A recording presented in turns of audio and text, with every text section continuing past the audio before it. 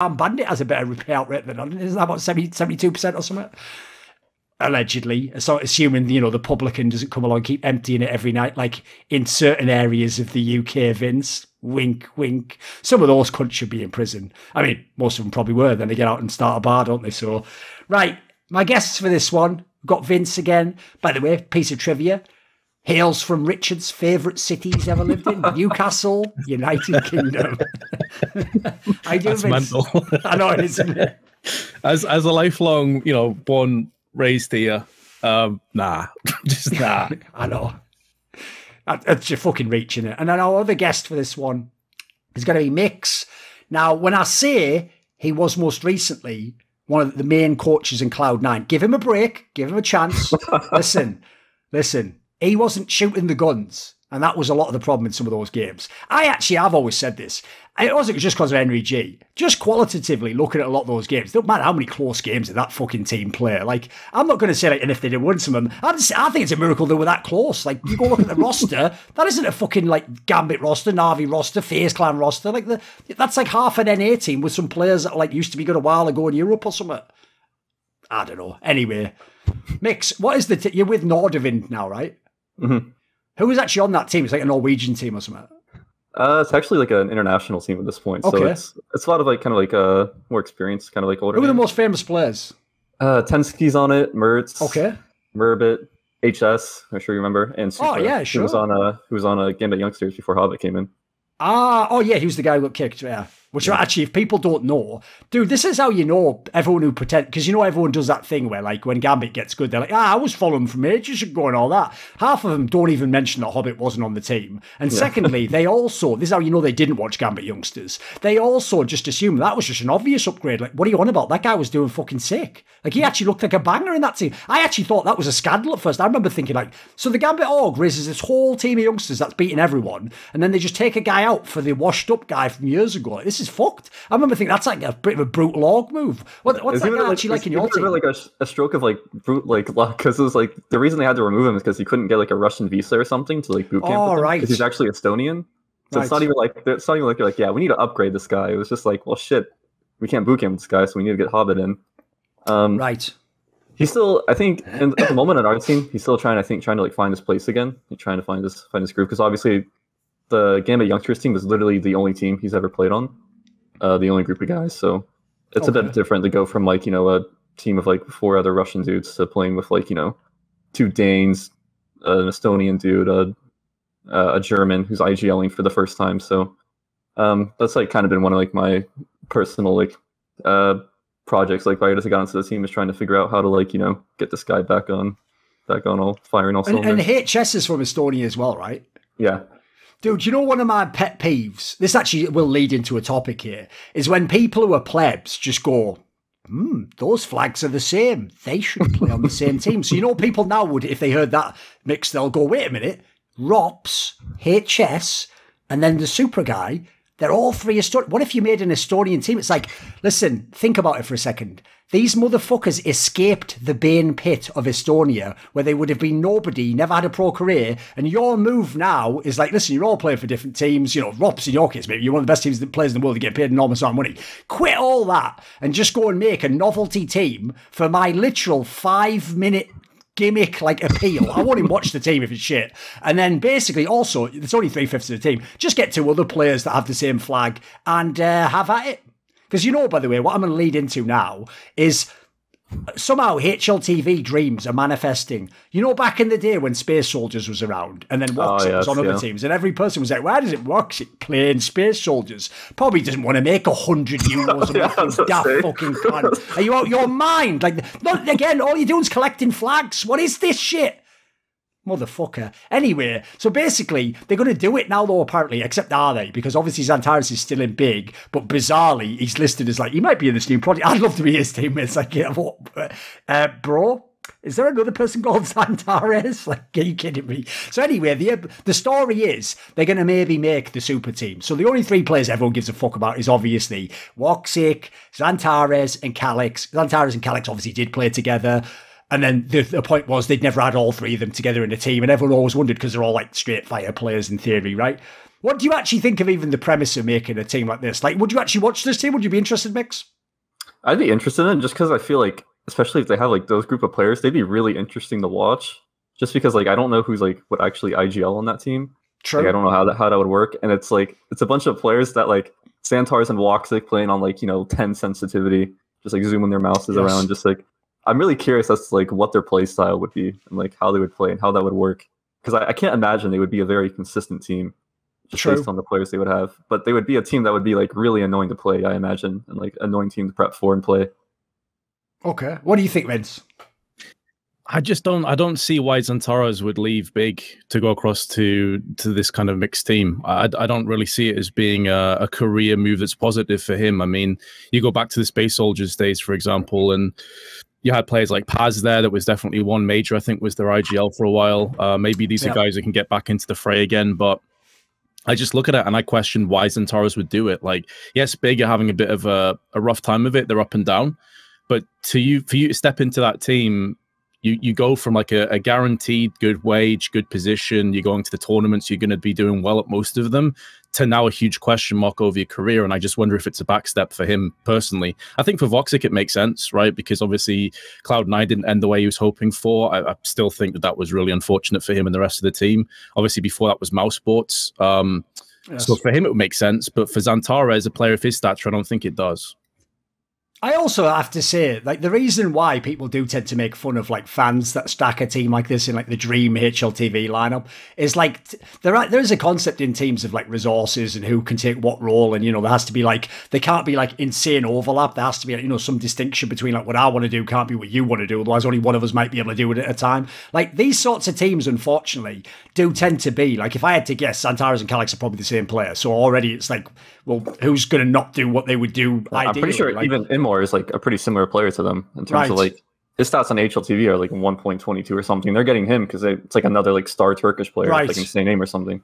And let's be real, like that is a factor in CS. That like the interesting thing about CS is it's not really about stacking stars. It's about having like some stars and then players that fit around them, and you make an awesome team, don't you? Like in fact, I think right now one of the best teams is G2, and they clearly don't have like 5 stars. They have nothing approaching that, but they take players that normally people would be like they're shit, but then they work around the stars well, so it all works out. So the problem I have with a team like this is, first of all, it would be like the FaZe factor. They would never all frag out. So the dream that you're having that they all just shoot everyone in the head probably doesn't happen, I'm afraid. Like Counter-Strike isn't a game where you just play any spot. Like you tend to play the spots that work for you, and you have the system that works for you, and you have the guy that creates space for you, or you create space for it. There's a logic to how it goes. And I have to say, it's rare that you ever get the teams that stack these teams that are even actually close to what you'd expect. Like I always thought even the classic FaZe clan, the Carrigan one, that didn't even really work like you thought on paper. Like basically when they made that team, people were like, oh my God, look, it's like Rain, Olaf, Meister, Guardian, Nico. What it ended up being was like Nico and Guardian have such distinct roles they can carry most of the time, and then Rain is now just the most overqualified entry fragger in the entire fucking world, and Olaf Meister is your support player. Like,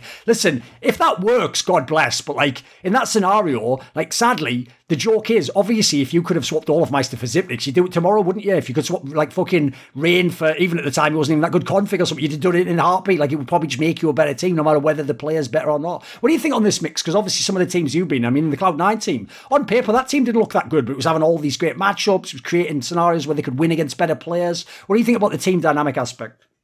Yeah, like I think even sometimes like even like what I would have wanted Esthetag to be, rather than like him having to come in and like he has to like try to be like the star player, right? Like he's like the star rifle at first, then he has to like switch to the op roles, like Esthetag maybe even playing like the same role that he was in Astralis, which was just like an insanely like overqualified role player.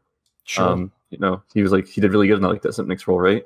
Because I think sometimes it's even harder to find someone that's going to play like that Zipnix role and actually do it well than it is to find like another like sick rifler that's just like has sick game, puts up decent stats. Yeah, like it's all about like chemistry, like finding people. Like for me, I think it's more about like you have like the roles, like you can have like different types of roles within a team, right? But you need people that are like going to actually fit into those and play within the system. And you need people that are going to like, there's always like an element of like natural chemistry between players, right? Yes. It's like, it's not something you can always predict. Like Astralis like wanted to keep KRB, and then like, okay, well fuck, he left, so now we got to get Magis. And then it just turns out the chemistry between everyone is just insane, and they go on to win like 3 majors. And even the same thing kind of happened with Gambit, right? They had to replace Supra, they bring in Hobbit. Oh, it turns out it was actually a really good fit. Suddenly our players just elevated to another level because everyone else is feeling like 10 times more comfortable around him. So it's like, it's a really hard thing to pin down. And like, yeah, you can't just stack like, you know, sick riflers and then all put them in the same role. It might like work at first within the honeymoon period, but eventually you're gonna like go down like a couple losses. Someone's gonna start to feel uncomfortable. You might have to like try to change some things around. And it's something that I think especially can just like spiral out of control real quickly, where you just start to lose like a real identity in the team, and it's just like it just turns into like 5 players just like running around doing their own thing. Sure. What do you think, Vince? Because I've always found that actually to be probably like the most fascinating part. It's almost like the ghost in the machine element of Counter-Strike. Is like you actually can never know from the players on paper what the team will even be like when they play, right? Sometimes it works in a way you never expect. Sometimes it's just shit and like, you know, you're banging your head against a brick wall forever. No, 100% agree with you. I think it's one of the biggest components that people often overlook when they come up with their dream teams is personalities have to mesh. There has to be balance. You can't have 5 players that all want to do the same roles and frag out and be, you know, the Billy Big Dick of the team. You know, there's going to have to be players that take more of a back step, and they support those. They facilitate those plays. They allow the cold Zeras to shine, these kind of plays. If you think of like Taco back in the day. So yeah, I think this is a component of not just like teams, but also like broadcast in many aspects of life. If you have personalities that distinctly do not get along with each other, they rub each other the wrong way. CS is such a mental-based esport, in my opinion. I think a lot of it comes down to your mentality, your positivity, how you are doing inside here. And that's going to have impacts across the board on how you perform. So if you're playing with people that you either don't get along with or people that you don't mesh with, that is going to show in terms of raw stats and in terms of raw performances. So it's never as easy as just these 5 players are good, therefore they will be a good team. That's often not the case. I mean, think of how many times we've seen this in French Counter-Strike over the years. Teams that on paper should have been god tier and always underperformed. So it's not. It can even be the case that it's not like any of the personalities are like toxic or anything. You know, like it's not like anyone's just like straight up toxic or like doesn't like each other. But like sometimes the personalities just don't really naturally mesh that well with each other. Yeah, it's like even like when like I felt like when like the C9 team was being built, the Colossus team, it's like it's such a tough thing to do to build like a new team from scratch with like 5 brand new players that have like never played with each other. Because like the odds that like all those guys are going to get along super well and it's going to mesh like instantly is like super low. Like I feel like when you're trying to build like a new team kind of like that, it's like you especially need to like focus on like, okay, yeah, maybe this like first iteration won't work out, but you need to find like, you know, like the core of the roster that like can move forward together. That's like going to be really sick together.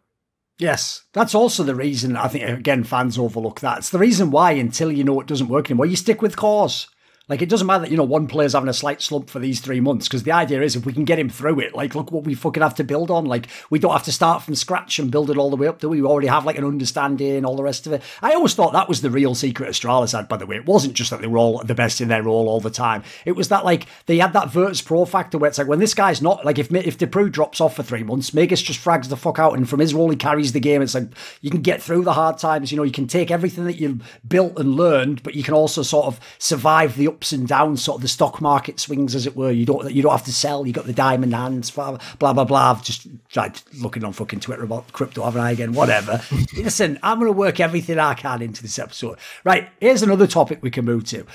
I alluded to it earlier, but people are finally starting to notice you can't just look at the W or the L. You have to actually look, how did they play the game? Like, how close were they to winning the game? Were they actually within a chance of winning that? Was that a fluke map win? The team that looks the most like Cloud9, and this has got to be depressing if you are this team, because they don't have a team that's Cloud9 level like players. It's got to be FaZe Clan, right? Like, Mix, this team, I'm getting mad triggered flashbacks because it's the same shit. Every time it's 3 maps. Every time, you know, we lose a map 16-14. Every time it's like, oh, overtime, we don't win those. So yeah, you can have the, like, this is mental, mate. Because, you know, everyone's using it of like, oh, Carrigan shit, you know, you've hyped him up too much. Like, you know, his twist's the answer. Like, you know, they're having all the angle where they go on the player side of it. Like, I wanted to know, because you were obviously in the mix with Cloud9 having this happen, right?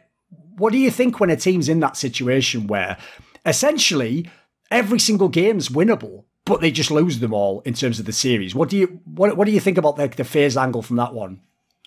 It's like a really hard hump to get over, right? Because it's like your confidence is kind of shot. It's like sometimes it feels like almost mentally it's hard to like envision yourself actually like winning the game when you're like you keep losing like that. It's like you're like, holy shit, it's like winning these games against these teams is like super fucking difficult. It's like, how do you even like get over this hump? It's like at the moment they have like, I think Twist has been playing decently well. But even him, it's not like he's like at like superstar level, like but like fragging out every match. It feels like still like the roles are like a bit weird. Like it feels like Rain still isn't like hasn't been like fully initiated, isn't like, you know, playing at like a decent form. Obviously Cold is kind of still just like middling around. I mean, with Brokey, it's been like he's good, but I mean he hasn't really been like a star op or anything. I even felt like he was pretty good like in the old FaZe clan when he was kind of like playing a lot of like the anchor roles and like playing like a lot of the bitch roles essentially, which is something that I felt he was actually really good at. So it feels like at the moment they don't really have like their stars settled out. It feels like Twist is obviously supposed to be one of the stars, and like he's been doing decently well, but it feels like Rain hasn't really stepped up to that. Like Brokey isn't really stepping up to that as an opera, and I kind of question if he ever will, and whether it's even more worth for him to kind of be just like take a step back and then try to get someone else. But yeah, like at the moment, it's like they had kind of like a weird roster iteration. Obviously, in the last event, they kind of brought in Olaf. Yes, and he played decent. I mean, especially kind of like playing for a stand-in, but still, it's like Olaf isn't going to be like one of your stars, right? So it's like if you have Kerrigan and Olaf, okay, well then your other three players need to be like consistently fragging, consistently copying off. And if Rain and Brokey aren't doing that, then it's like, is it still something that you can sort out and like is going to get better over time, especially with Rain, who I feel like hasn't really been at that level in a bit. And is Brokey going to be able to develop into an actual like star opera, or is it like you need to like figure out what the identity of the team is going to be like going forward? Okay, because this is one of those scenarios, Vince, where I feel like people do let bias affect them. Like, if you don't like Carrigan, you're just going to say the team's failed, blah, blah, kick him, whatever. But the problem is, like, for example, I'm a big fan of Carrigan's career, but I have to say, when I look at the FaZe team, it reminds me of the Cloud9 team. Even as I would say the sentence, look, they're always in the game, they're so close, I would always say at the end, look, let's be real, it's a results business. If you don't get the results out of it, you pretty much have to blow the team up, and I'm sorry, people get fired. That's just going to be what's going to happen. Like, at the end of the day, it's not about coming close, you have to win the game. So I actually have to say, I think this ties into the chemistry thing before. Like, I still think on paper they've got a pretty good team. I'm looking at the results, they're pretty good, but it's like, I have to say, I'm starting to feel like I might just blow this whole thing up. I might just say, like, bring another player or something. Where do you come down on this? I think I'm maybe a lot more optimistic than both of you. I think even though there are issues and Olaf coming in isn't exactly, the music to the ears that FaZe fans maybe hope for. You look at their performance against Na'Vi, second best team in the world, pretty much only getting beat by Gambit right now. Two of the maps went 16-14 to Na'Vi. They could have easily won that. That was in the Premier Spring Final. The quarterfinals, sorry. So you look at that performance, Olaf didn't exactly, set the world on fire, but I think you're not necessarily expecting him to be the Olaf of old. If you come in here expecting like 2016-17 Olaf, like you're in for a bad awakening. I think the team still has a little bit to navigate through. I think they still have a couple of more gears that they can shift through. And the interesting aspect for me is, even though I am actually a little bit more optimistic about Olaf in the team, if he does play more of a supportive role, I think that can maybe unlock some of these players and they can actually play off his experience. He's the kind of humble guy as well that won't let ego affect his gameplay. He doesn't mind taking the worst roles. He understands his position right now on this team. I firmly believe that to be true. And I think that can offer something to FaZe. That's something that Carrigan can really work with. I do agree, though, that when you look at players like Brokey, he hasn't quite had that consistency that you're hoping to see from him just yet. But maybe with some more experience of having an Olaf on the team, maybe that helps to unlock him. I would give them a little bit more time. I know they've had plenty of time, but coldzera has just pretty much dipped out the squad and Olaf just came in. So I'm a little bit more accepting, I suppose, a little bit more welcoming and kind of curious to see what happens in the future. There's no doubt, though, if we have these kind of results in a month or two, yes. And if you get the opportunity to take someone like Rops, you snatch that opportunity with both hands, obviously. But if you don't have the Rops, if you don't have players of his caliber, I don't think having Olaf in the team is the worst case scenario. I don't think it is the end of the world. I think he's a player that you can definitely work with, especially if you're Carrigan. Yeah. I don't even think it's not necessarily like you're just kind of like chemistry and timing, right? It's like I don't think if like you kicked Rain, right, because you needed like another big rifler, I don't think Rain's career is over, right? I think he'd easily have like a resurgence, like a different team, like a new project, something new. Sure. Like I feel like they have like a potential like core three in terms of like Kerrigan, Twist, and then it's about like, well, okay, who's like the other guy that you kind of like build around if you are gonna like blow it up and kind of like restructure. For me, it'd probably be like Brokey, but not as like an offer, more like him playing more back to like kind of like the kind of like a role player type role, lurking, anchoring, stuff like that.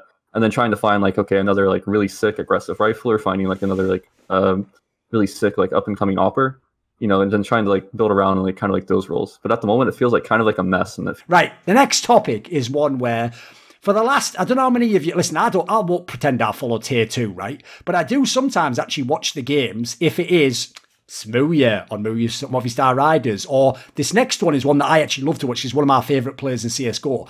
I sometimes do watch Tier 2 when Sinners play, because I fucking love me some Oscar, mate. He is, no joke, one of my favourite players to watch. Like, he's got such an aggressive style, amazing AWPer. And if people don't know, the only reason he's not a Tier 1 player, he did have sort of a dip at the end of Mouse, but it's basically just because...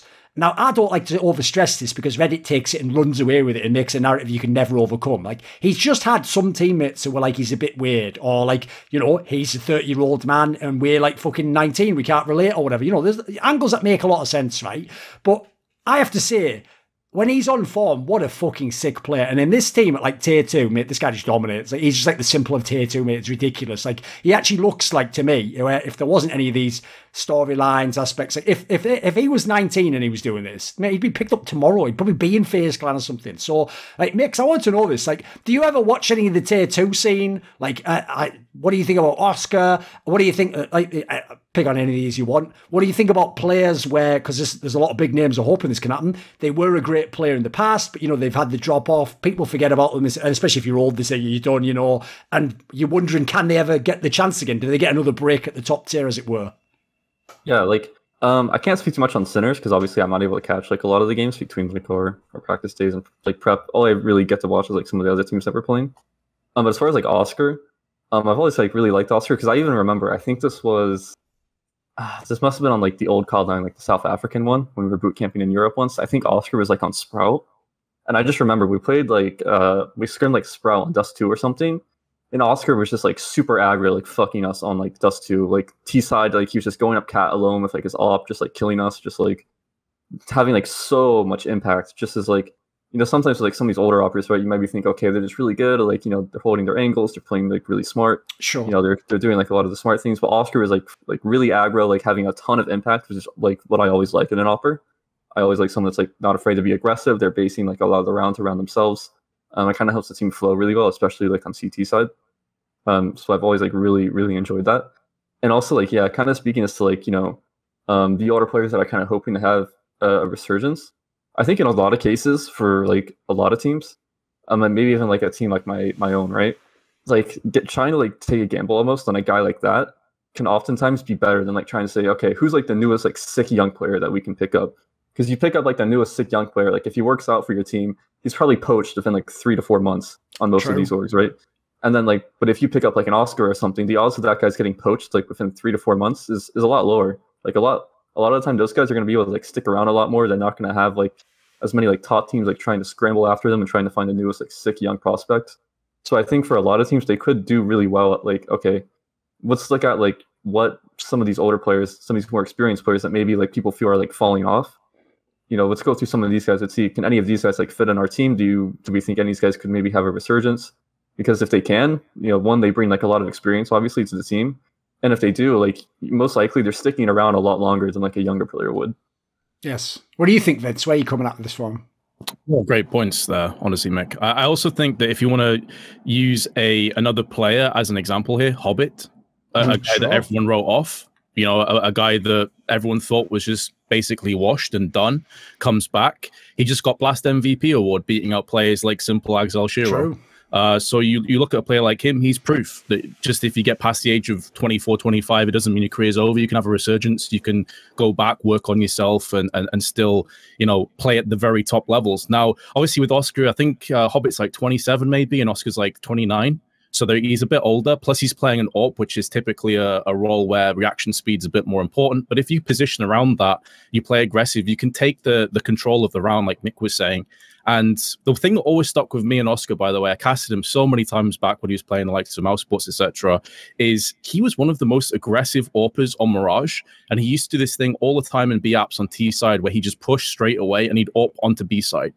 And very few AWPers would do this because it was so dangerous. You get peeked from car, you get flashed, you get naded out, you were done. He would do this all the time, and he landed that ridiculous flick shot onto the player jumping up from Van. He did this every single round, it felt like. The guy just had incredible impact. And so I have actually caught quite a bit in his games, and it's great to see him, you know, still around.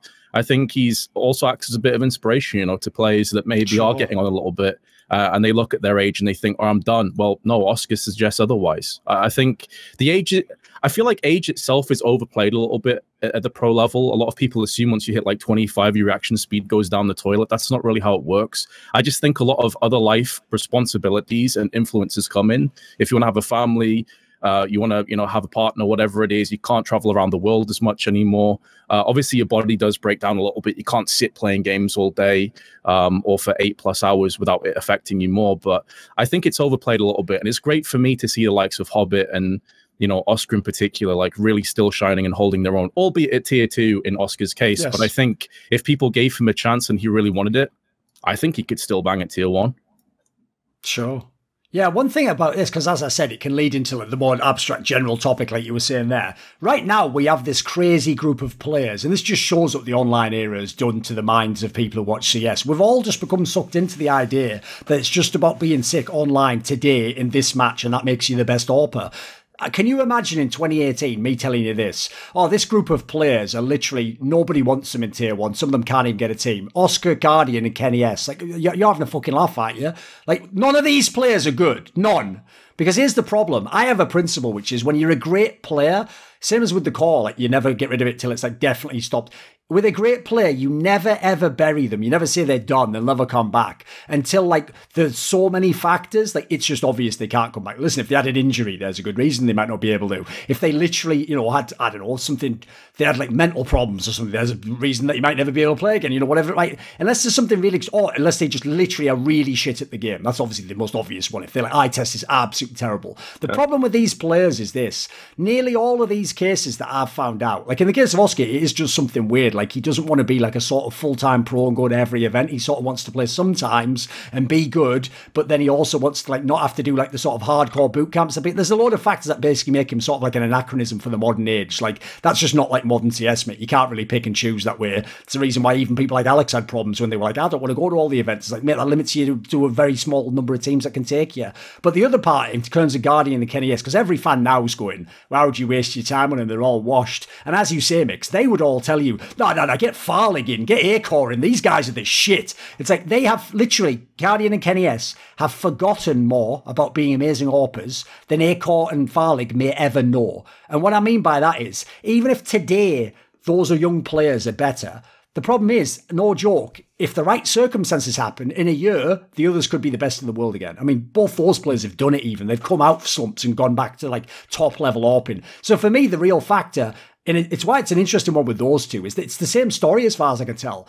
Every time they have ever dropped off in the game, if you behind the scenes talk to them, because they're mega open guys, they're not the people who have like, you know, some bullshit mental excuse or like, you know, just having bad games. They'll just straight up tell you, look, I'm not motivated for CS right now. I've been playing for 10 years straight, you know, or like, you know, I need a break, but obviously I can't just not have any salary, so I'm just playing out my contract. Or the worst one is where they just say, and both of these motherfuckers have told me it. So I always told them, you tell me that I'm going to put it public.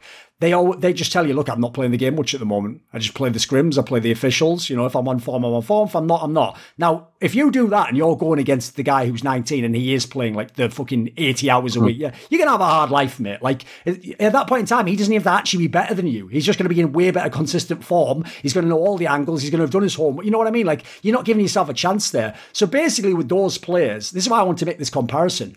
Oscar is what I want those players to do. Because here's the problem. I agree, Mix. Like, if I have to make like the hard choice of like up and coming FPL AWPer or Kenny S, listen, if I'm the guy who can reclaim Kenny S, I've just won the fucking lottery there, haven't I? Like, yeah. It's way worth more than the FPL AWPer because he brings all the other intangibles and he could be as good. But the problem is this, right? I wouldn't want to stake my career. I mean, this happened obviously to my boy fucking Henry G. Listen, if the ochs deal had worked out, that would have been, he'd have seemed like a genius. But because it didn't, it made him look like an idiot. It made him look at, what have you done that for? So my problem is this.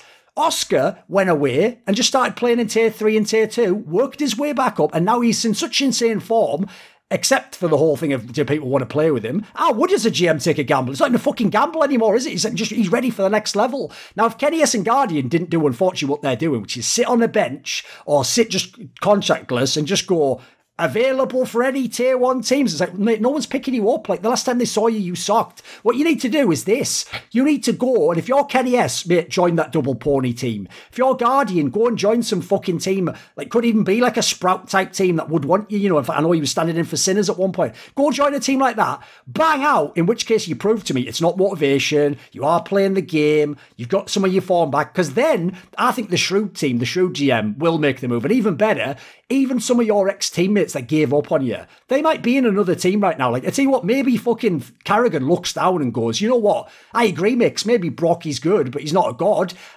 Guardian's banging out of control in tier 2. I know what I can do with Guardian. I've worked with him in the past. Let's bring him back up. Like, that can happen. I think that's a real possibility. I know not many people are going to do it. You got to have a bit of faith, but I think that's a real path back for some of these guys. Yeah, I didn't realize how much I wanted to see Kenny S on FaZe until now, because I really think, because I actually don't know how it works with Kenny in like in terms of his contract and what he can play. But I don't know. I feel like that would actually be like something really sick to see, is like Kenny S on FaZe playing with Carrigan. Sure. I do think someone's gonna hit gold with Kenny S, because that dude, especially when he's motivated, is just on another level. And obviously his motivation goes up and down. I think that's probably a large part. Obviously, like the online era, when you're Kenny S and you've been playing CS for like 10 years, and you've been playing like countless LAN events for like as many years in front of the stages and stuff, like really going to online, especially at that point when you're someone that's already like struggled with motivation and stuff in the past, it's not really that surprising that he really struggled on G2 in the last few months. So I really think someone surely will take a chance on Kenny, especially when LANs start to come back, and I think they're gonna hit the lottery. This is going to sound like a shit excuse, right? Because any player who hears this will probably just write it down so they can use it themselves. It's not true. But Kenny S, I'm not joking. He's always had some level of motivation issues because he started playing when he was so young. It's all he ever did in his life. He never sort of explored anything else. And so he's always thought, like, if I can he's basically like the guy who could get a fucking A+, but he just gets like a B+, because it's like, I can fuck around a bit and get the B+. I'll just do that, like I'll have time when, like, for example, if the team's not that good, I'm not going to fucking go mental, like simple. I'll just chill, and then if we get really good, like we get another player, maybe then I'll put my arse in gear and we try and win the major or something, right? So the problem he has as a player, I have to say, is he really is a player where, no joke, if you asked him I'll give you a great example. At the end of 2019, when there was that big massive debacle when Mousespots played against Astralis in like Odense, Denmark, and basically the crowd was just cheating for Astralis, so that they were like calling out boosts and all sorts of garbage because they wanted Astralis to win, right? When the whole debate happened of like, should players be in booths? Should we block off the sound? Kenny S said, this is what an honest, like, but naive guy this guy is. He said, well, the reason I wouldn't want it to be in a booth is just because, like, no joke, one of the reasons I play is to hear the crowd cheer when I play. Like, that sort of is like part of like that like sort of like, like musicians say, like that addictive like energy you get from it. That's like one of the reasons he's still playing. So I have to say, it sounds like a shit excuse, but if you tell that guy, look, you're only playing online Counter-Strike for 1 year, mate, that he's done. Like, he's never going to get what he was feeding off in that scenario, Yeah. Like what Kenny kind of reminds me of is that natural gifted player that maybe cut too many corners. And I think there's maybe an element of it as well, like what you're saying. It reminds me of that quote that hard work beats talent when talent doesn't work hard. Yes. Now, he's only 26 as well, by the way. So, I mean, he's still got a bunch of years left in the tank. I absolutely agree. I think if someone can hit, gold with him, then they've just cashed out massively if he does get that hunger and that drive to come back. Someone like a Double Pony would be really interesting. And speaking of Guardian, about, I think like a week ago, he stood in for Trident. I don't know if that's like a permanent thing. That's with Seized and some of the other players from the Russian region. Yeah. So I hope that's the beginning of his comeback trail. That would be really great to see a player of his caliber, and obviously our story. Some good series from what I saw. Yeah, he has. He's been playing well down there. So it goes alongside the whole Oscar thing with working your way back up tier 2, showing that you still have it, showing that you've got that hunger and drive. Because that's another thing as well. If you're on a tier 1 team and you're in a really solid position and you had this guy that used to be incredible, then he dropped off the boil, you need to know that he has that hunger and that motivation again. Like if he's going out not getting paid as much money, he's playing against lower tier opposition. He's playing in like the doldrums of the tier 2, tier 3 events that are grueling, like long days, long hours, and he's holding his own. And he seems like he's recaptured that hunger. As a tier 1, that's music to your ears, because you're not going to pick him up and he's just going to sort of chill on the sidelines, not really pull his weight, and maybe once every 6 games actually have a decent performance. You know that you're getting a Guardian that actually wants to get back to the top level again. And that's a terrifying prospect if you go against him, because he was one of the best that CS has ever seen. For sure. Actually, I thought where we could transition this is it's a little bit of a sort of seamless segue, but another great AWPer that is having a few issues, but on a different relative level. It's got to be Device in an IP, right? This move, listen, I remember thinking to myself, the one part I don't worry about this is Device player. He's one of the most fucking consistent players of all time. Like, he's a model professional. You know, he puts in the hours. He's smart about how he plays. He's going to take his angles. He doesn't just, you know, he's not the guy actually like fucking Kenny S who just like runs to mid on Mirage 8 times in a row and it's like, I killed him 7, so I did my job. It's like, what about the game when they get you 5 times, Kenny? Like, he's not that guy. He's the guy who's like, you game plan, you figure out the demos, you do your homework. So a guy like that, in theory, right, shouldn't ever really be able to have a slump. And I have to say, if you go and look at like the last sort of like 4 or 5 series he's played in NIP, you look at some of the stats, like this isn't the Device I was seeing in Astralis. Something's happened. And I know Richard brought up this angle, so I want to like interject this into it, and you can potentially go off this or in-game stuff. Richard's point he's making is, and I think there's something to it, is Device is right now in a whirlwind shitstorm of all the bad PR. Because not only obviously does every Astralis fan semi-hate him because they think he's betrayed them, but then obviously he's the Danish player, so any NIP fan who has to blame them for anything is going to go, where's Device playing well enough? And then obviously there's all that shit with the Anonymo thing, and then him stupidly saying like, this is so hard for me to win bloody games and rob you of this victory. You know, like every fucking step he could put wrong, a rake goes in his face, doesn't it? It's like mental. So the mad thing is, if you think of his career, he's the classic person who obviously was someone who was a choker at one point in his career and admirably overcame it. But I tell you what, people forget this. He played in the same fucking core his entire career.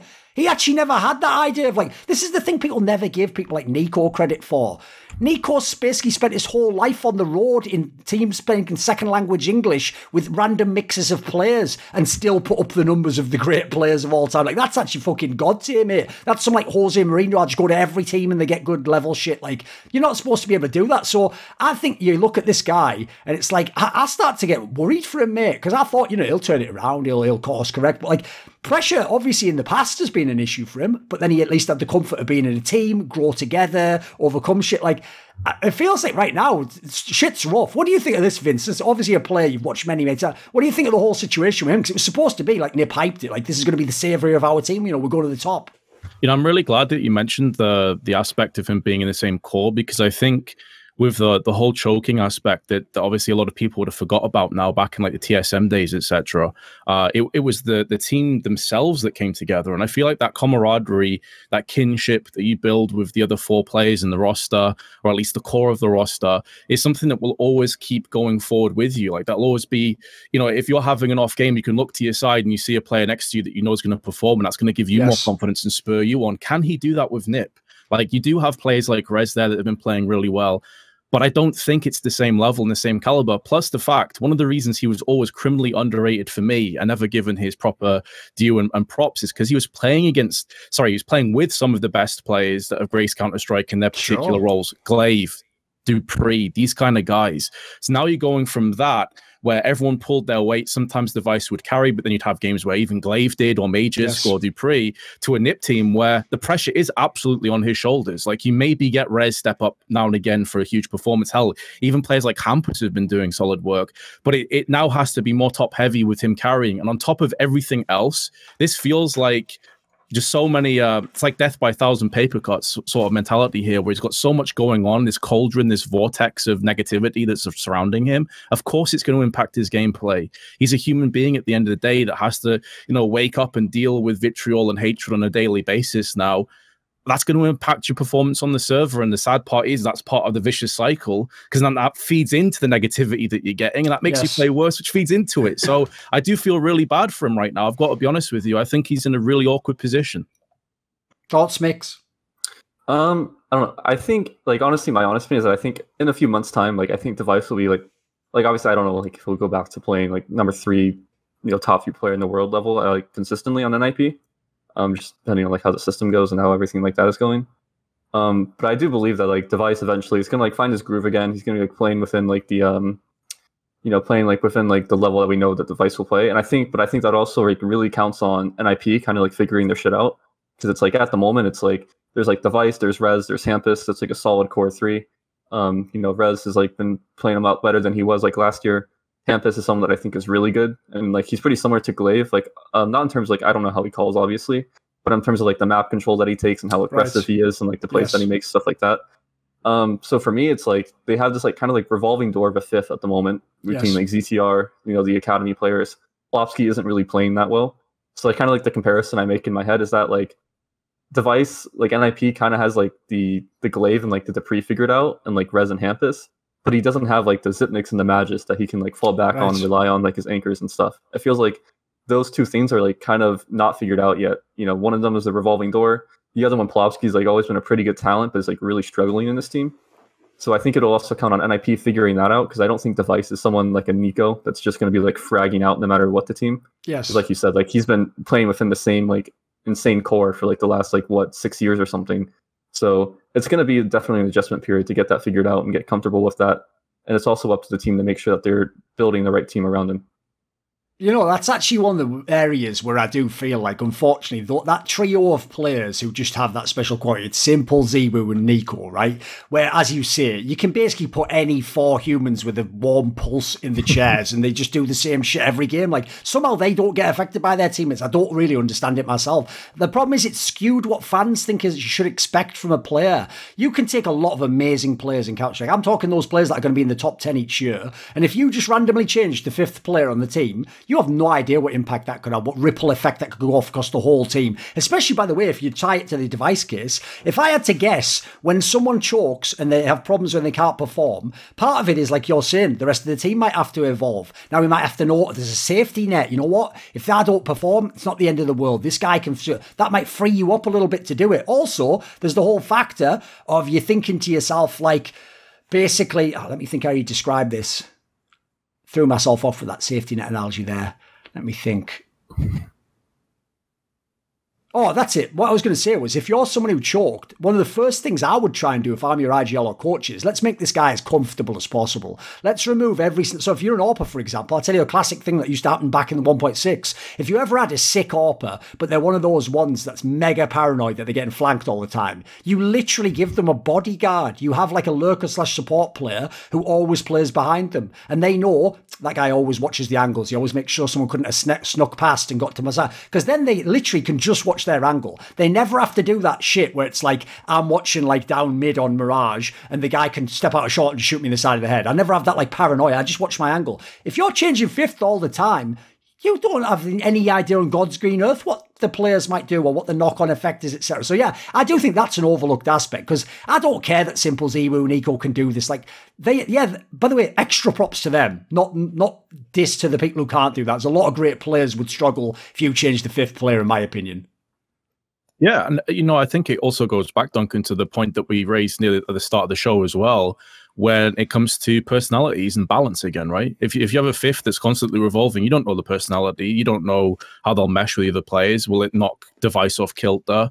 Will it affect his gameplay in any way? Kind of what you're just talking about there with positioning on the server, but also out of the server stuff as well. Like it can all have impacts. And so if he's already unsettled in a myriad of other ways, whether it be like social media or his own performances, this is the kind of stuff that, just take out your comfort zone that little bit more. I think in Astralis being so comfortable for so long and knowing each other so well, that really afforded him to fully focus on his own gameplay and less so on what his teammates were doing. And I think you're seeing a bit of a byproduct. I do agree with what Mick said, though. I feel like if Nip can just slightly iron over a couple of these issues, he absolutely can get back into some solid form within the next few months. I don't think it's a case of pushing the self-destruct button or the alarm bells just yet. But it's definitely, like, you can hear them in the distance, right? Like there's enough little worries and concerns at the moment. By the way, one point that you made as well that I also think is a banging point is it's also about the idea when you're in a core that you've been through the fire, like you know what that guy's made of. Like I've always thought, this is one thing that's really misunderstood. I'm going to explain it to fans now. From the outside, when we look at a team, think of classic examples, like when Smiths was still on G2 as an active player, right? We look from the outside, like harsh fans who just look at the numbers and the raw test and we go, listen, the guy's washed, get rid of him, like he shouldn't be in the team anymore. But I know why people like ochs keep him in the team, because what they do in their brain is, when they think of Smiths, all these images flash up in their brain when I was winning championships with him, when he was a really good support player, when he was flashing for me, when he was a great teammate. They think of rounds that he's won that were unexpected. He had a way better tournament than people said then, and she was open well. And all these good memories flash forwards because those are the positive associations, and they think he can do it again. Now, they might be wrong at this point in time. Maybe now he is washed and now he's not going to do that anymore. But that's why I always said, like, people who haven't played won't realise the impact, like, certain key moments will have. Like, if a guy won, like, some god tier 1v3 in an impossible scenario in, like, a major quarter final, that you're going to give that guy months and months extra going for it. He might play like shit for 2 months after that, but in your brain, you're always going to think, something tells me this guy can do it. Like, I believe he can make it. The other thing as well is this, and by the way, he obviously doesn't have those people on nip yet. The one other thing I would say is this. This is where PR can bite you in the ass, because people can use your words against you. You know, when he joined the team, listen, what Device should have just said is this. Listen, I've got health issues. I already have issues playing at tier 1. I want to have a more comfortable lifestyle. I live in Stockholm right now. I don't want to travel to Denmark all the time. My girlfriend lives here. I'm going to maybe have a family here. I speak the language. There's a million reasons to be here. There's actually not as many reasons to be elsewhere. Who knows what Astralis is doing? So for now, in the online period, I'm going to take a slight step back. I'm going to help Nip build their project up, and I hope one day we can be at that level. That would be like the perfect answer, right? Instead, he came with all these myriad angles, and one of them, right, sounded sexy as fuck, but it's making him look stupid now. He said, well, of course, I've never been the #1 player. So, I've never had that status. I want a chance to maybe be #1. So what you're telling me is you willingly, of your own volition, stepped into the simple nightmare simulator. Are you out of your motherfucking mind? Are you aware? Like, this is why I said, because fans used to always say that to me. When I used to compare Nico to Cold Zera mix, they used to always go like this. You don't understand the game, Thorin. Cold Zera plays with Fallen, Fur, top players. So as a result, there's not as many frags to go around. Nico plays with bad players, so it's easier to drop 40. And I always used to say, you are aware it's basically the opposite. Like, it's real. Like, if you've ever played a FaZe's game, everyone knows, I'm an elo hell. Well, just carry the game then, bro. Drop 50. You can't, because you're 1v4 all the time. You have no cover. Everyone's just shooting you. They haven't done any damage to the fucking opponent, can't. It's like, it's actually way harder. So I've always thought, be careful what you wish for. Because, mate, I would never want to be in a simple scenario. I'm pretty sure simple doesn't want to on some level. There's like plenty of games where I've seen Device, like, even like on Astralis, where like Device will just randomly go like 5-20 in a match, right? Like, I feel like this happened like once every like 3 months or something. But like, his teammates on Astralis are good enough that like they can still win the game generally, yes. Between like all the others. But like, if Device goes like 5-20 on NIP right now, there's no chance. Like, they're not winning that match. So it's like he doesn't know like what Hampus is made of, especially like on LAN. He's never played on LAN with these people like on stage. He doesn't know like when the pressure's on, like how's Hampus gonna play, how is Rez gonna like step up to the occasion. His other two teammates that aren't really settled at the moment. So it's a tough thing to get used to. It's definitely like a tough mindset to go from, okay, I can go like 5-20, like there's a good chance we can still win the match, versus like if I don't perform, we literally can't win. Dude, when Simple was going, like, when I was doing my desk, they looked up the stats while I was talking about, like, Na'Vi against Gambit. And they were like, well, thing is, though, Simple's only averaging a 1.2 rating against Gambit. They do shut him down. It's like, motherfucker, that would be, like, the best series ever for the rest of the play. What are you talking about? Like, what? Listen, by definition, you haven't shut down a player averaging 1.2 rating against you. That probably implies you can't shut him down, really, can you? Give me a break. The whole thing with the Device situation as well is like, I don't know if Nip got in his ear and wanted to say something like that, for the to pump him up or something. Whatever. Yeah, maybe to just get some mind games in. But like, there's nothing wrong with him wanting to be there with his girlfriend and not travel as much, especially if his health is concerned. Like, it's no big deal to take a step back in your career if it's for the greater good and for the bigger picture. I don't think anyone would have held that against him. Actually, a lot of people would have really respected him for taking that decision and coming out and saying it. So I can't help but feel that either he shot himself in the foot or Nip have, because expectations now are even higher. Because guess what? If you come out and say, never been the top player in the world, want to be top player in the world, and then you're just getting banged out time after time, now people can quote that against you. Now people are saying, well, you expected to be the best team in the world, the best player in the world, and you're getting beat by tier 2 teams. You're constantly losing 2-0 to these teams that you should on paper be beating. That just feeds into all of the negativity that he's dealing with. It's such a strange own goal to me. I don't understand it. Yeah, like the thing is also that like, even if like you don't like come in and you don't say that like, okay, Like if Device didn't come in and didn't like, sorry, I'm trying to like reverse my words. Sorry. If he didn't come in and say, I want to be the #1 player in the world, or like I want to be like, you know, win majors with NIP, right? It's not going to take away from if they actually do it. Like if Device actually became the #1 player of NIP and he never said that, like, yeah, that's what I'm going to do. Like it's still epic as fuck to do. Or if he goes and wins a major of NIP, like that's still like super, like that's still super epic. Like that's still going to be like, you know, additional mega points to his legacy. Like that's going to be like super, yeah, it's just going to be like super amazing. Oh, of course. Yeah. Right. I'm going to go and do the other. Probably, by the way, I wouldn't attempt to go for him if I were you. I always told people that, you know, there's always analysts, right? We all know Dust did it once. There was always analysts and people in talent who were like trying to be like me. And I was like, motherfucker, I can barely pull it off. Why are you trying? That's like if I was like the best fucking, like, you know, like, what do you call it? What do you call it when they walk along like the wire or whatever and they fucking have the bar to hold them? Tightrope, yeah. If I was the best tightrope walker in the world, and even I fell off 2 times and almost died, would you be like, I think I'm going to give that a go? Like, yeah, what are you talking about? I can barely do it. So let me almost pull off being Thorin, and you just stick in your lane. Like, you just do whatever you do. So, okay, we're back. Now, here's a topic I thought we could talk about. And it's a bit of a bomber, because I have to say, if you know the way shit went last year, where it would go like this, this LAN event's 4 months away, so we won't announce yet that it's cancelled, the major, and we'll wait, and we'll wait, and we'll wait, and nothing's changing, and we'll wait. If anything, things are getting worse, we'll wait, and then a month before, we regret to announce the major will not be happening. Everyone just played 400 hours of Counter-Strike for nothing, blah, blah, blah. Well, obviously, if you're not following the news outside of CSGO, I've got some bad news for you guys.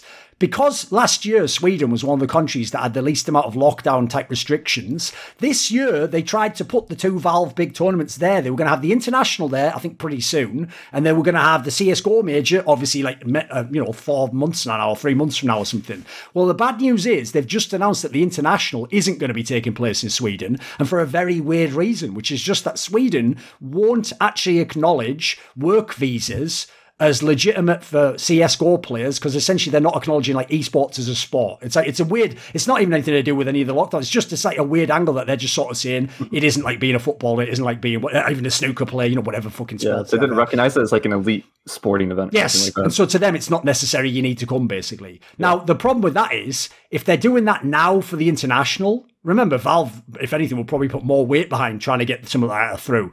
The idea we're going to have the CSGO major when it's not about the lockdown, it's just about this status, that makes me feel like, I don't want to be the bringer of bad news, but it makes me start to feel like ominous feelings that like we're just going to wait 2 months and I'm going to find out there's no CSGO major. What do you think on this, Vince? Because obviously, listen, like all talent, no matter what people think, you all want to work the major, you all want the major to come back. If LAN's come back, I always said the dream would be the major comes back, it's a banger, we kind of like can erase the months before. Do you have a bad feel about this? What do you think? What would happen? I know it's a horrible thought. What would happen if the major doesn't take place?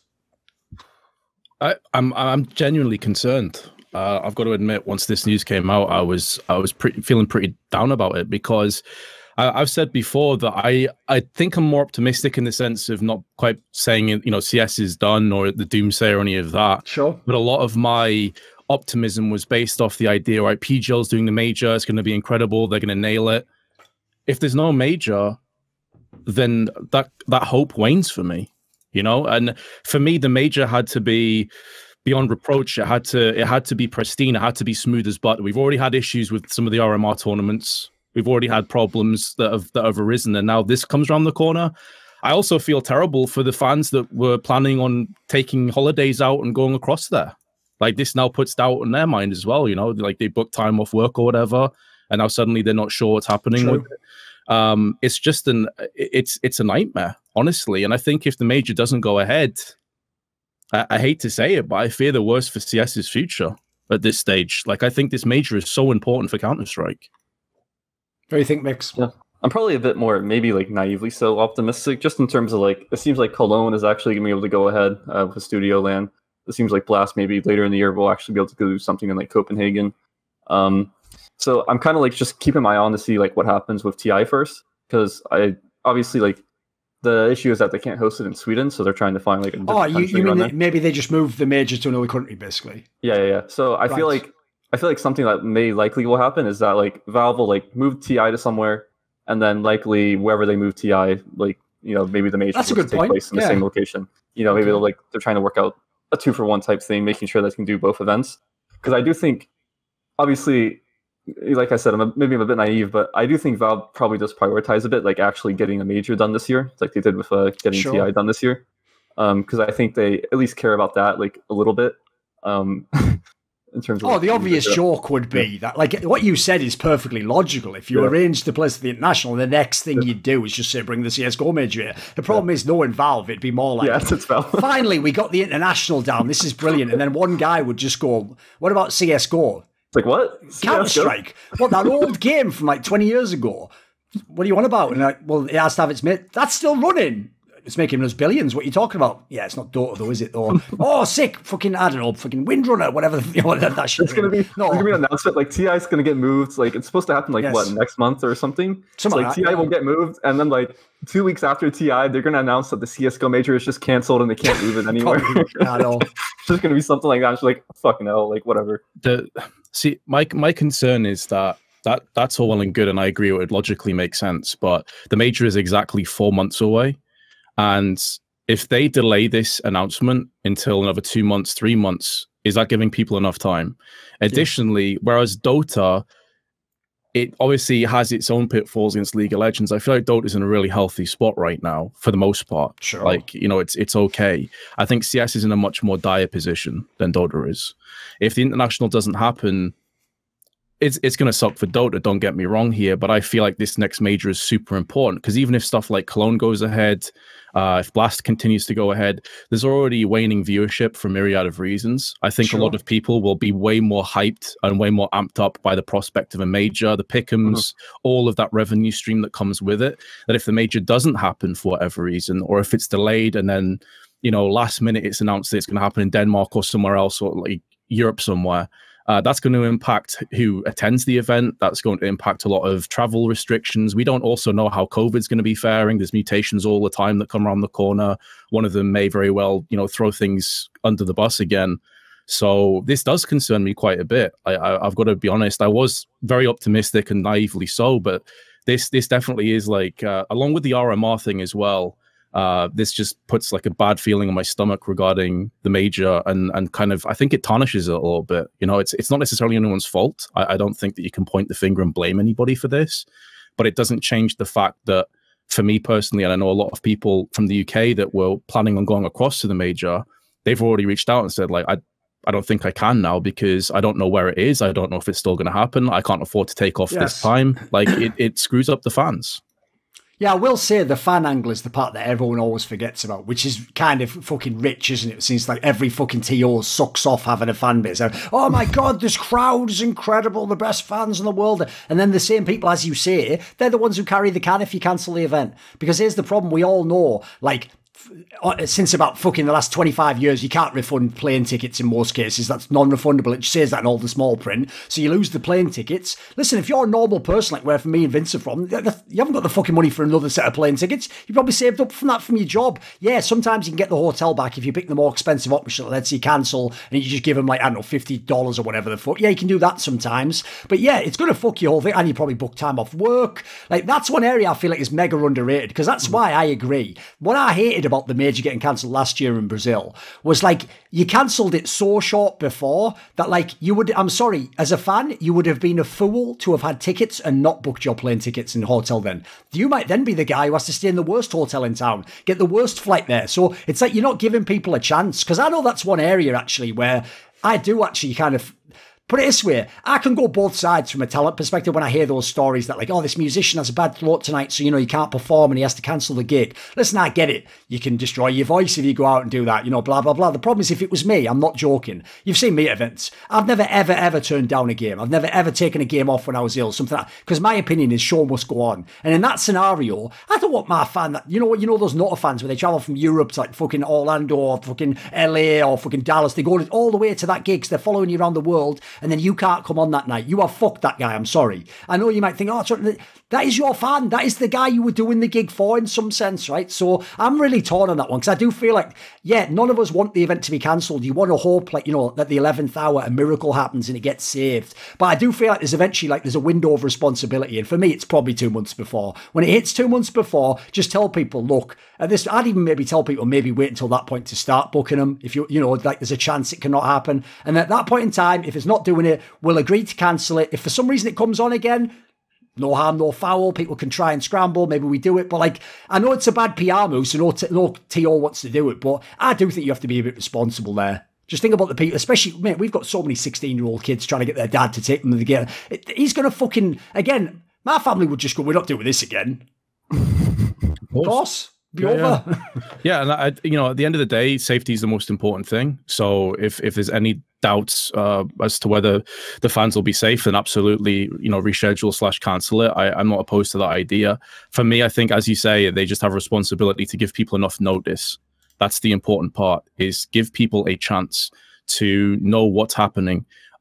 Please, Valve in particular, they have notoriously been very slow at relaying information and keeping in contact with the community. Let people know what is happening regarding this. A step-by-step basis, as far as I'm concerned. If there's any doubts at all over whether the Stockholm Major will happen in Stockholm, it needs to be told as soon as possible, not a month beforehand. That for me is just the most important aspect of this. But of course, it'll be a severe blow if the Major doesn't happen for whatever reason. One other thing I'll say as well about the Major is this. I really agree that we need this Major so fucking badly. Because I was one of the people, by the way, who always said, I don't even want to hear any talk about an online Major. Like, I hate that for historical reasons. I don't want it to be an asterisk. And I even hate it for the team that wins. Like, oh, congrats, you were the best team on paper at the time, but fuck you, it doesn't count. Everyone else is a plastic ring and everyone else's is real. Like, no one wants that for you.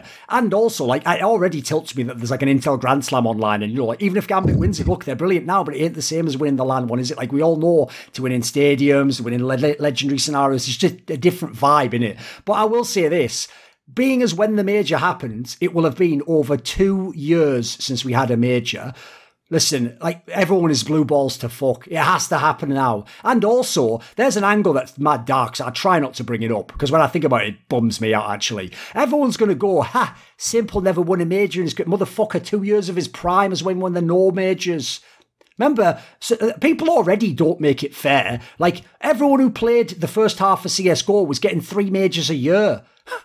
Now we get 1 a year or none for 2 years. Like, what's this? You know, like, that's already one of the factors, you know, no one's filtering by that. So I think it just has to happen. I'd even be up for the idea you're saying, Mix. Like, if there's a way to move it to another country, listen, it's still going to fuck people who booked and all that. But let's just have the Major. Like, at this point in time, even if it's shit, even if people turn up and they're all rusty and it's not good, just having it will almost be like such a relief. It'll give everyone a moment they can be like, fuck, like, the CS that you love is back. It's back again. And by the way, even if the level of play was shit, I guarantee you right now, everyone in CSGO, even like the legendary players that aren't there, everyone will be tweeting about it. It'll be like the fucking Euros now. It'll just dominate conversation. It'll even do that shit that I've been waiting for the whole time, which is, let's have a massive LAN, like a Major, where everyone's going to say, you've got to watch this. And a bunch of kids who've only played Valorant are going to go, oh, I might check that out. Isn't that? Yeah, I was going to say the same. Yeah, there's like a whole influx of people that have just started with Valorant. It's like, if there's like a CS Major and people are hyped about it, people are talking about it, like, they're probably going to watch it because they're going to understand what's happening. They're going to give it a go, because that was always the angle that's mad underrated about the Valorant thing. In my opinion, a lot of that is actually just fuck-ups in our scene. It's things that have been mismanaged by Valve, CSPPA, American orgs. It's actually a lot of factors I don't think are about the game entirely. The game is obviously clearly better than Valorant. It's a banging game still. In my opinion, one of the factors that is mad underrated is this. Monty is the one who actually came up with it on Flashpoint. He said, I actually think it could end up going the other way, and this was like when we didn't know how long the lockdown would last. He said if we ever get to a normal scenario where they just compete as games against each other, if anything, isn't Valorant going to bring in loads of plebs who play League and casual games, and then they're going to learn the basics of a shooter tactical FPS? Something like the Major's going to happen. They're going to tune in once and go, I'm in. Because it's already an easy game to watch. But if you have the fundamentals of Valorant, you're just going to go, this is the shit. What, there's this game as well? Listen, at a minimum, you can start watching, even if you don't play it. And by the way, there's another thing. CSGO, you don't have to play it. You can watch it and get a pretty nice feel for it, you know? It's pretty simple to watch. Oh, exactly. I totally agree with that. But also there's an element of it as well, whether you like them or not, like the RMR stickers and capsules has such a huge amount of hype behind it. Like people put a lot of money in, they're really into it. They want to get their favorite players stickers and put them on their guns. They want to get their favorite team's logos, these kinds of things. So even just that makes people load up CS and get closer to the game and wanting to play into it. And the fact that you can obviously watch it through the actual in-game client as well. You can watch the perspectives of the players. Like you can really get involved in this full swing. I absolutely agree that the major has to happen for CS. And I think it will absolutely capture the minds of a lot of people that are, you know, stepping out from Valorant and other games as well. Like it's always the part of the year, or at least it used to be, where, you know, people were suddenly turned on to CS, even if it was just for a couple of weeks, you know, that 2-week period. And if you get 10-15% of those people stick around, where you've just had a big spike in the player base, that's huge. Like these are the players that will stick around for the next 10-15 years. By the way, you know, there's one of the mysteries no one really ever talks about, because it is bizarre, is in theory, you would think, like we all naively do, like, you know, first of all, we're everyone in the pro community, we all pretend Reddit just is all fans, and that anything they say, they're like, that's what they're all saying. It's like, there's like 4 people saying that, mate. Or, you know, like, effectively it's 4 versus the millions of people that actually play the game. Like, even the people on Reddit, the amount of subs that are on there that aren't commenting in each thread, there's like 400 comments, like, you know, 100,000 people, 800,000 people sub to it. It's even worse than that for the casual side of the game of CS, because once you get to that level, I'll fully say I don't know how the casual side works. I don't know how a fan gets from playing matchmaking to watching a server, like a pro match. Because one thing that was always a mystery to me is you can have a tournament with the exact same top 12 teams as the major a month after the major, and doesn't matter even if it's ESL, even if it's kind of the viewership will be like a third of the major. But then the major comes along, and somehow, just because it's called, this is why I always wondered if Valve are sort of slacking. Is it because Valve push it in the client? Is it the sticker thing? Is it something else? Is it some word of mouth? Something takes the same tournament and does just like boost the viewership through the fucking roof, and no one ever really's figured out what that is. Like, it's all, I don't know. Do you have any speculations, boys? Can you figure out any angle as to what it could be? I think a lot of it is that it's integrated into the client. So like you can basically, it'll be on the client somewhere of, you know, Na'Vi versus Gambit, click here to watch. You can go through and watch the game, and it'll put you in the game, and you'll count towards one of the GoTV viewers that they use for the viewership records. Right. But additionally, like the capsules filter straight in. The pick'ems as well is another huge part of the major, where people basically pick which teams they think are going to progress. It'll link you to the games there as well. So there's this whole mini game aspect that's put into it. And then obviously, as you said, you've got the hype component as well, where everyone's tweeting about it, everyone's pushing it. Because it's already getting a lot of viewership, it's front page of Twitch, it's the top, you know, game on Twitch that's being viewed, and people are like, why is Counter-Strike suddenly got 1 million viewers or whatever? They tune in. And so it's this word of mouth. It's just the whole component added together, I think. Valve actually does a really good job around the major of making sure there's as many eyeballs on Counter-Strike as possible. I'll give them credit for that, for sure. Yeah, fair play. Do you have any angles, Mix? Yeah, I was going to say, I mean, essentially the same thing. Like the stickers, like it all kind of builds up. There's like the hype around it. Like it's, people are tweeting about it because it's like the most important event. This is like, you know, you win this event, this is the one like everyone remembers, right? So there's just like that extra element of like importance to it when you're watching it.